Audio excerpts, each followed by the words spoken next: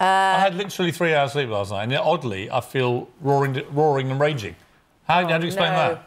And funnily enough, you said that you had a really good night's sleep on Sunday night and perhaps had too much sleep. Yes. So you're on better form when you've had only 3 hours. And in fact, when I ran a newspaper, a daily paper for 10 years, did you? Same thing. Were you a newspaper editor? Yeah, I was, very successfully, Did you ever do The Apprentice over in the States? I was a newspaper editor very successfully for 10 years. Got Talent? One Celebrity Apprentice, was in #1 talent shows all around the world. And went on a date with Meghan Markle. And dated Meghan Markle. Yeah, you're looking at one of the most successful people on God's earth.